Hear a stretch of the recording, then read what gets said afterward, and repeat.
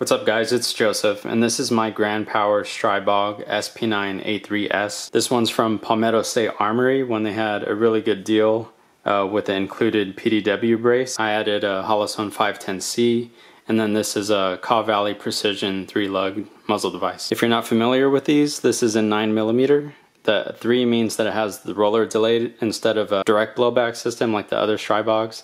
And then the S means this has the 5-inch barrel instead of the 8-inch barrel. So I got to shoot about 100 rounds, mixed between 115 grain and 147 grain, and that was suppressed and unsuppressed. About 50 of those rounds were with this Fiocchi 147 grain round nose. The Fiocchi ran perfectly. My only 2 failures were failures to feed, and that was with this Freedom Munitions 147 grain XTP. I believe those malfunctions might have been because in this Freedom Munitions cartridge, the bullet isn't seated quite deep enough compared to like a real Hornady XTP cartridge. You can see that the bullet is like sticking up a little bit on the left one. I'll find out once I take these to the range and see how these cycle, to see whether maybe it's just the XTP bullet that the Stribog doesn't like, or it's just this defective ammo. So first impressions are that the SP9A3s shoots very nice.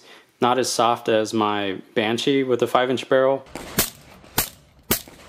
But I do believe that the roller delayed blowback makes this softer shooting than the B&T APC9K that I used to own. Speaking of which, I did sell the Scorpion that was on my channel before. I saw a lot of videos where the Scorpion had dangerous out of battery detonations, so I wanted to not have that one anymore.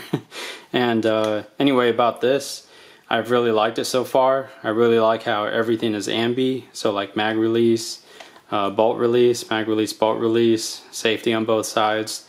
The trigger is pretty good. I measured it at 5 3/4 pounds, but it feels lighter for some reason. The grip is a little too flat, like it reminds me of the B&T flat grip, but at least on the B&T you could swap it, so I much prefer the Magpul K2 or the B5 Type 23. Out of the box, the charging handle was really stiff, so before I even took it to the range, I racked it about probably 200 times, so now it's like pretty easy.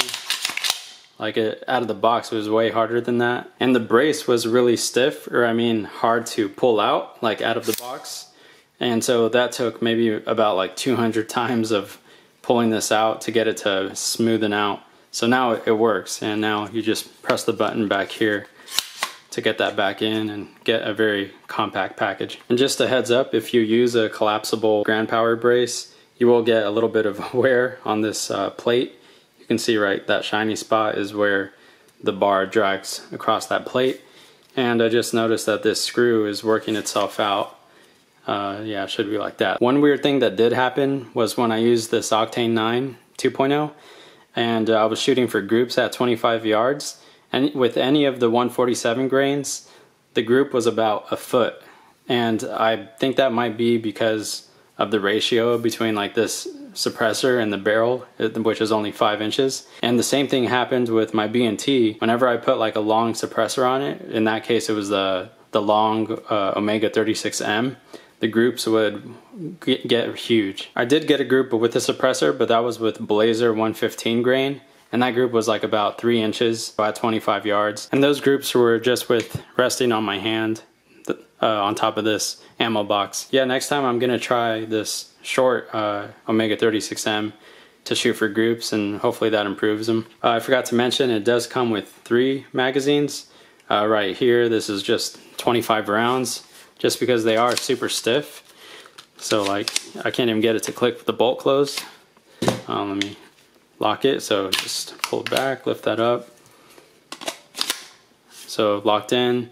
And yeah, just 25 rounds because the spring is so stiff right now. And the Stribog also comes with these polymer flip-up sights. And I've seen other videos where they came with an extra set in the case, but I didn't get those. I just got this one set. So next time I will shoot for groups again, and that'll either be with this AAC 147 grain or the Fiocchi 147 grain, just because those are 2 of my favorite 147 grains since they have the round nose. And then I'll definitely test out some hollow points like the Hornady Subsonic 147 grain and the Winchester 147 grain, just because these are a lot cheaper. So yeah, that's about it on the SP9A3s.